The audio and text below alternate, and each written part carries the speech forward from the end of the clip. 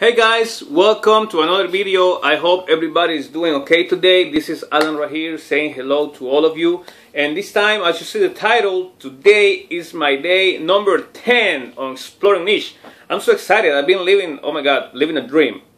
Been experiencing all these beautiful fragrances, and I just came across with this house I've been talking about these past videos, which is Imaginary Outdoors.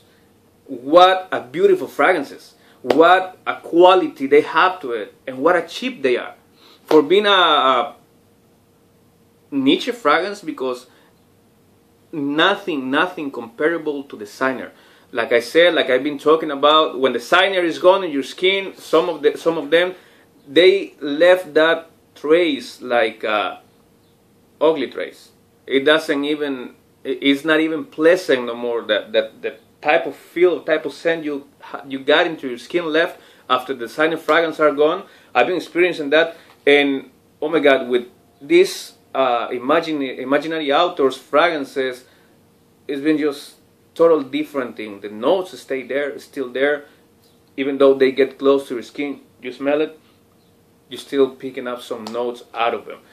Today, like as you see, I'm gonna give my opinion, my first impression, and personal thoughts on Bols Blood. I have to say, it doesn't mean you will think the same about this fragrance, or the fragrance works with you in the same way as it did to me today. But Bols Blood by Imaginary Outdoors is considered a woody aromatic fragrance, launched in 2012, created, but you already know the whole line is being created by Josh Meyer. Notes on this one, top notes, you have patchouli, rose, costus root, tobacco, black musk, and Bols Blood.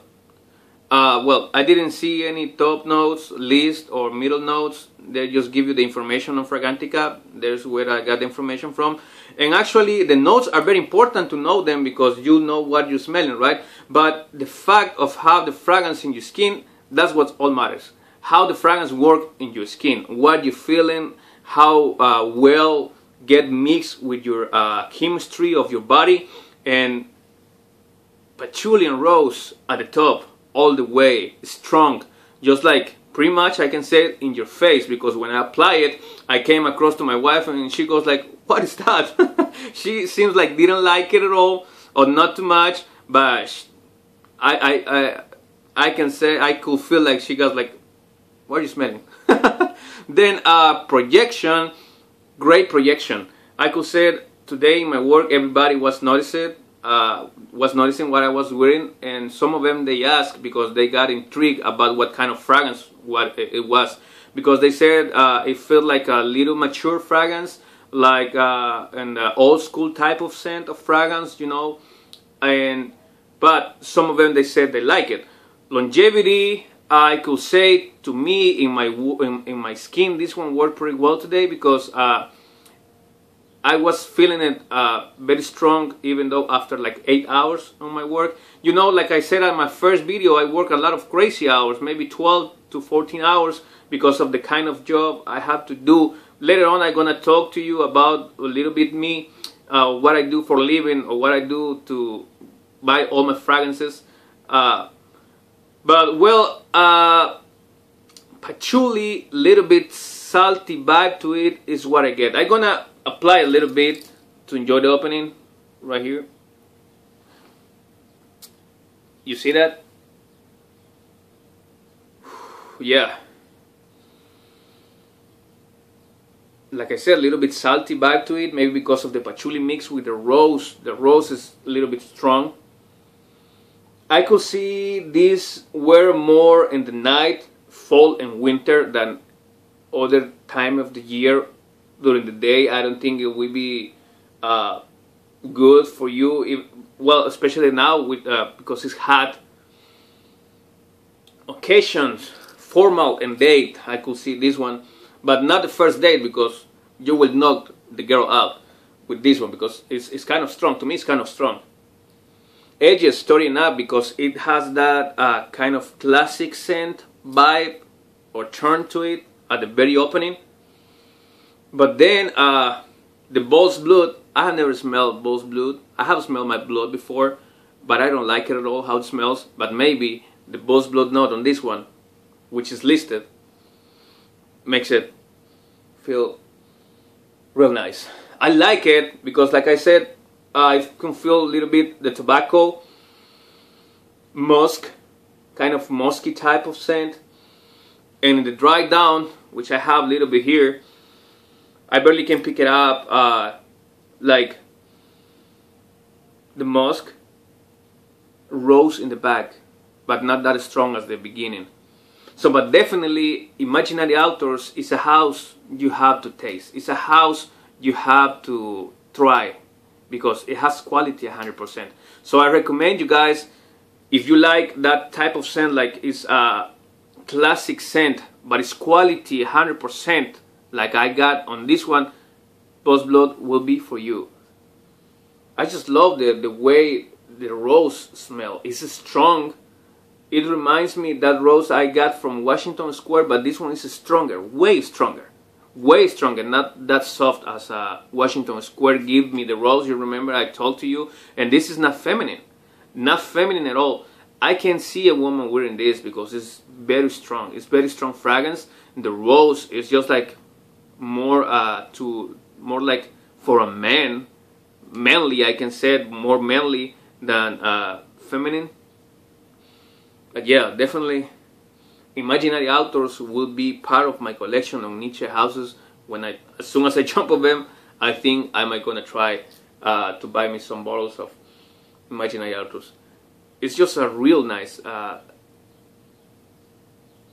It makes you feel strong, manly, and I loved it. I loved it, even though it has the rose on it. Like I said, it's not like feminine rose. I can say it's sophisticated rose because it doesn't have that sophisticated back to it. To me, like I said, in my taste, in my nose, it's more classic. It's more like classic, like this stronger fragrance you wear is because the mix of the patchouli, of course, but definitely